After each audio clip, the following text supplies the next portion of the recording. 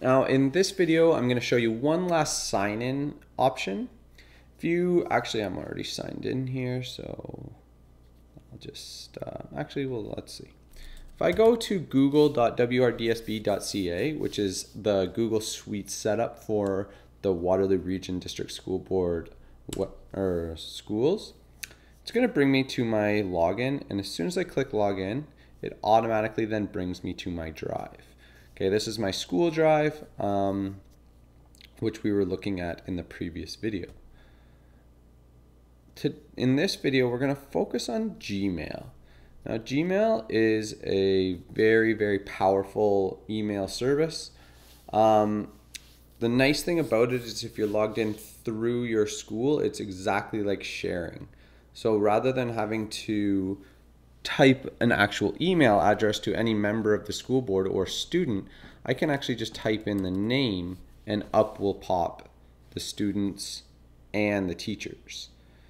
So if I'm looking for Kaylee Bruce, which was a student of mine, that I can just type in an email and say, "You've missed your assignment, please hand your assignment in."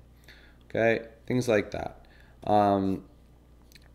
The great thing about this is it actually connects to a handful of other applications.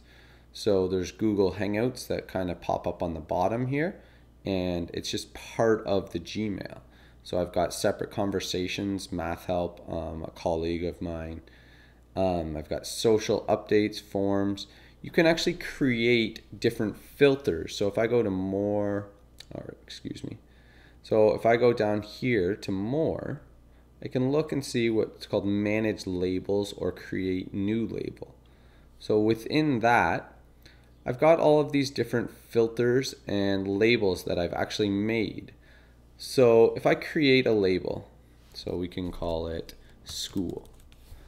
Under this label, it's going to nest, so nest label under.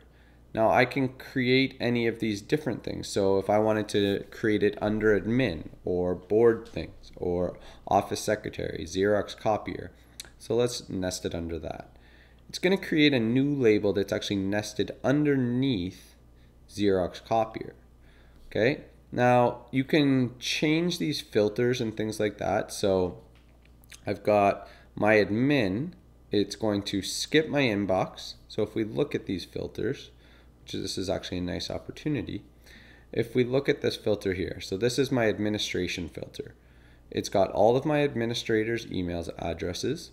It's going to skip my inbox and it's going to apply to label admin.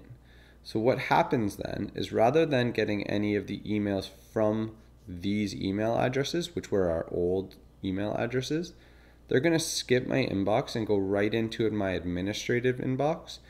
And then I'm going to know whether or not those are deemed administrator emails. This is helpful if you're getting a lot of mail from people not within the board, or if you're a coach and things like that and you want all of your things to go to one spot. Okay, so Gmail is very straightforward. It's very similar to any other email service. There are, obviously, you can mark things as read. The reason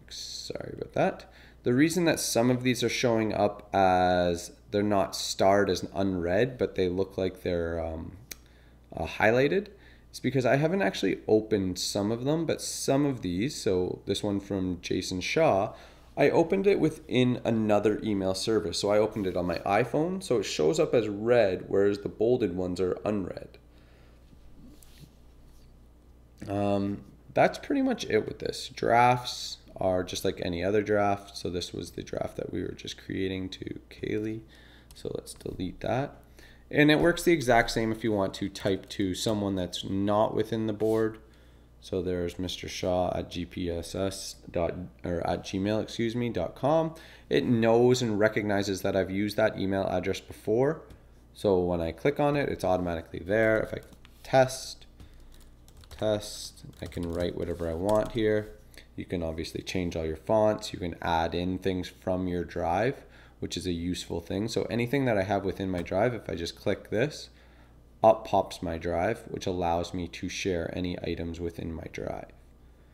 Okay, I can make it an attachment. I can make it a drive link. The difference between an attachment and a drive link is in a drive link, it needs to be shared with the person. An attachment, they actually just get the file.